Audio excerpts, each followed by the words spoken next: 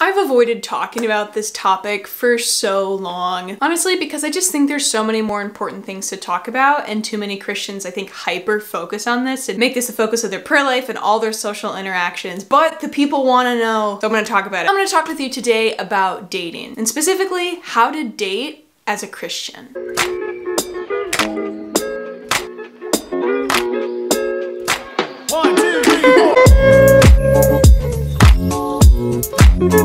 Christian dating is about falling in love with God. Because everything we do as Christians is about falling in love with God. Directly, through prayer and service, but also indirectly, through the way that we live our lives and the things that we do that fills our day. If how we're living isn't leading us to fall deeper in love with God, then we're living wrong. Christian dating is no exception. There's no part of our life that we can keep hidden or separate from God. We can never compartmentalize and say, my faith life is over here, and my romantic life is over here, and my work life is over here. Jesus says in scripture, a house divided amongst itself cannot stand. If you lead a divided, compartmentalized life, you're not living an authentic life, and that's not going to allow you to thrive. And God wants you to thrive. And the way that we thrive as human beings is not keeping our lives separate, but keeping all parts of our life integrated and having God at the center of that. If how you're dating isn't leading you to fall deeper in love with God, then you're dating wrong. And maybe you shouldn't even be dating right now until you can figure that out. The purpose of dating is A, to have a homecoming date. B, not to be lonely. C, to take cute Instagram pictures. Or D, marriage.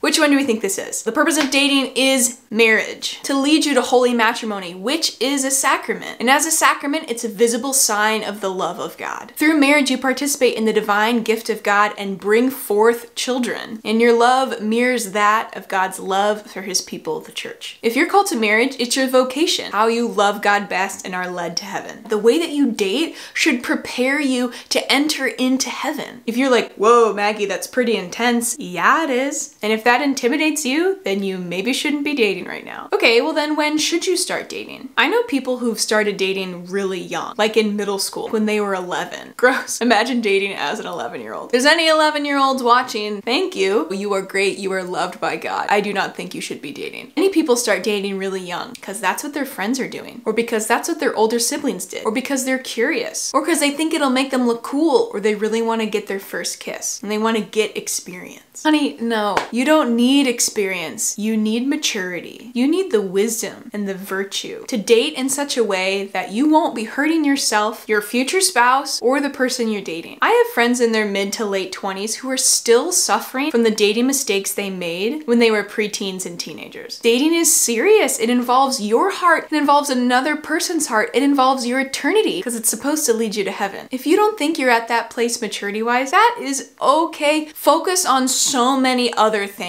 Focus on your own identity, forming your own personality. Focus on your prayer life, on your relationship with God. Focus on building friendships. Prioritize other things first until you think you're ready to date. And then when you are ready to date, it's not like you abandon all those other things, but you're able to date well. If you can honestly say, yes, I'm a mature, wise person who's striving for deeper virtue. I want to date in preparation for marriage. Maybe I won't be able to get married this year or next year because I'm still so young, but I'm at a place in my life where I am looking forward to marriage, and how I date right now will lead me to that. If you can honestly say that. And if you can truly say the person that I am dating or interested in dating is also a mature, wise person seeking virtue. If your parents give you permission, and if you're at that place, then great, go for it. Date well, may God bless you in that endeavor. I have a really good friend of mine who started dating early in high school, and she and her boyfriend got engaged, got married. They now have children, they have a beautiful life together, and they started dating in high school. It's possible. You can date well in high school and it can lead you to marriage. It's possible, but it's very rare. Do you know how many friends I have? I have a lot. Out of all those friends, I only have one that has married her high school sweetheart. So it's possible, but you have to know that it is unlikely. It is unlikely that the person you are currently dating or interested in dating while in high school will be your marriage partner. But you can still date well in a way that will prepare you for your vocation and help your boyfriend or your girlfriend prepare for theirs. If you are currently dating someone right now, no matter your age, whether you're a high schooler, college student, student, a young adult, even older, if you're dating, ask yourself these questions and try to answer them like truly honestly. Is the person that I am dating the kind of person I want to marry? Will they be a good spouse to me when we're 50 years old? Will they be a good father or a good mother to our children? Do they love me with the pure, perfect, selfless love of God? And will they continue loving me with that pure love when we face obstacles down the road? If any of these questions make you hesitate at all, get out of this relationship. Run, leave. Do not yoke yourself with this person who's not going to lead you to God. You are worth so much more than the heartache that you will inevitably put yourself through if you continue to stay in a relationship with someone who won't help you be the person you're called to be, nor is the kind of person that will help you enter into a good marriage. Spare yourself the pain and the heartache and the drama and the years it might take to heal by dating someone that you shouldn't be dating. And I know it's scary to be alone. Sometimes it's easier to be with a person who we know isn't that great than to be alone. And I get that and I understand that. Something that I have come to realize is that it is so much more scary to waste my time with the wrong person than it is to be alone. So being alone, being single for a bit, for a season, for years, that's okay. That's a great, blessed, beautiful time. And through this time of singleness, you can fully get to know who you are and who God has created you to be. And it will best prepare you to enter into the sacrament of marriage, because marriage is not about finding your other half. You're not one half looking for another half and then you'll be whole. No, you are a whole person. God created you whole. No other person in your life can complete you. If that's your expectation going into marriage, your marriage will fail and you will be left unsatisfied. Marriage is two whole people entering into a covenant relationship. Whether you're in middle school, high school, college, young adult, above, the best way is to focus on becoming a whole